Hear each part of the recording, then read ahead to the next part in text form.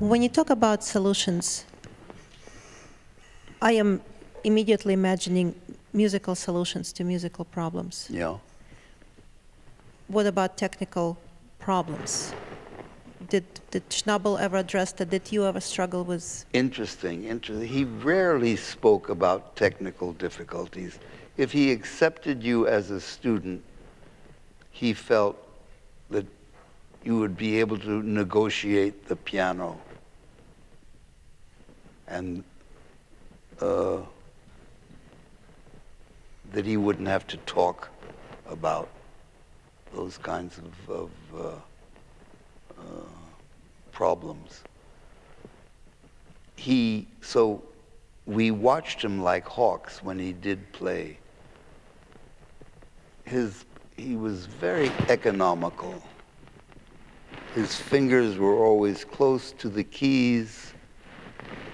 He used a suppleness of arm, both, you know, sideways and in and out. And he wasn't particularly interested in certain music. He was interested in the music that he thought was better than could be played. And that included most of the German repertoire, meaning Bach, Mozart, Haydn, Beethoven, Schubert, Schumann, Brahms. As a young man, he played Liszt Sonata, for example. He did play the virtuoso repertoire as a young man, but that no longer interested him as he got older. He was interested in those challenges of what you might call the more sublime or the more transcendental of music. Something like the Mozart A minor rondo was a constant challenge. That was worthy of his time and his experimentation. And I'm sure a lot of you were feeling, well, that's not difficult.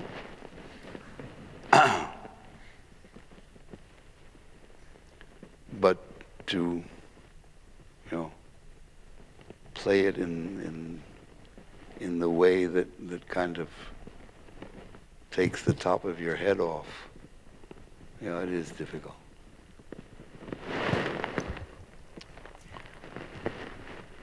Did you yourself ever struggle with technical difficulties and how you would go about? Sure, certainly. Oh, you know, you experimented. I had friends, I had colleagues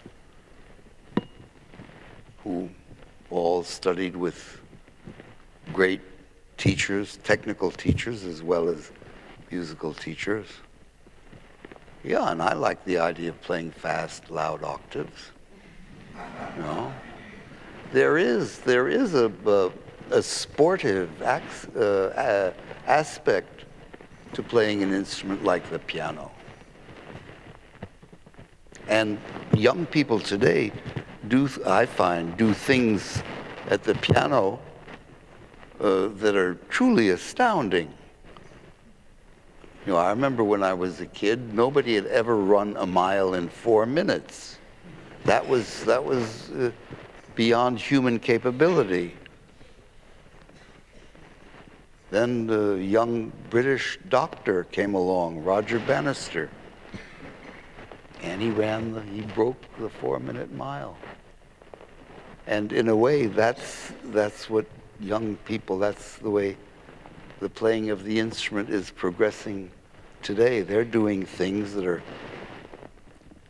in a certain way, perhaps belong more in Barnum and Bailey, Ringling Brothers circus, you know, astounding things, not necessarily related to great music making. I found that the level of mediocrity is constantly rising.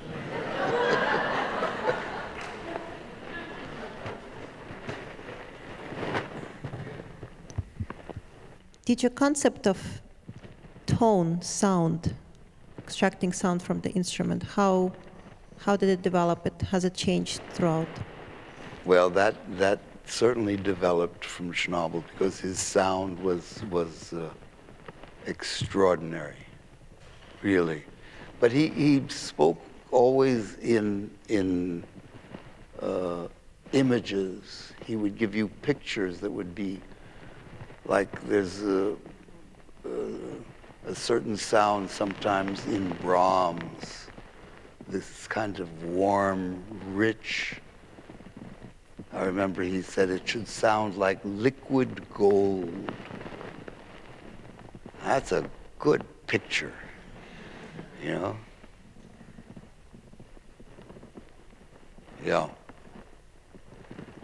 But sound is something you really have to develop and listen for by yourself.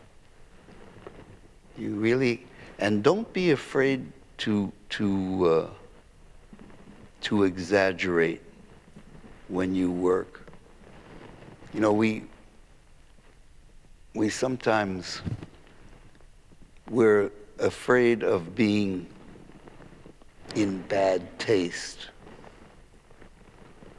So we, kind of push the envelope. Let's try a little bit more. Would that work? Well, a little bit more of this, take a little bit more time here, there.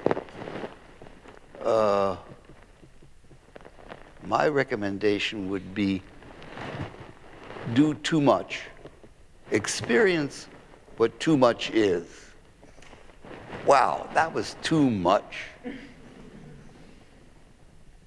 Then you can begin to back off from that.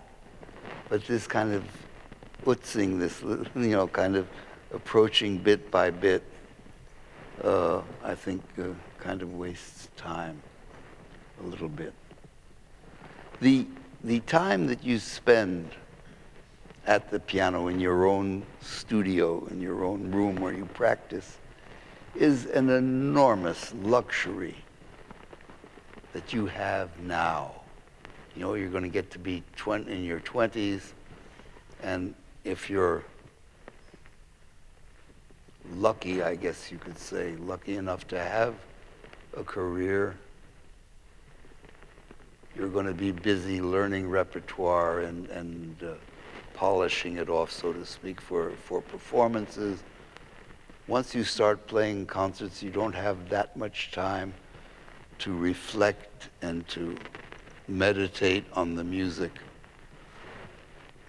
Now is the time. Now is the time also to learn those pieces that your teacher thinks are too difficult for you.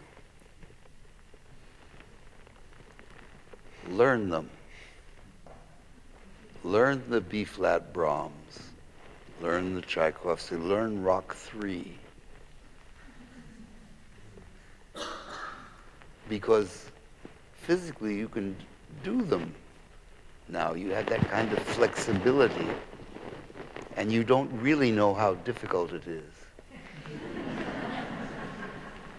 And if you learn it and then drop it for 6 months, a year, when you pick it up, it will have grown in your subconscious. It will have matured.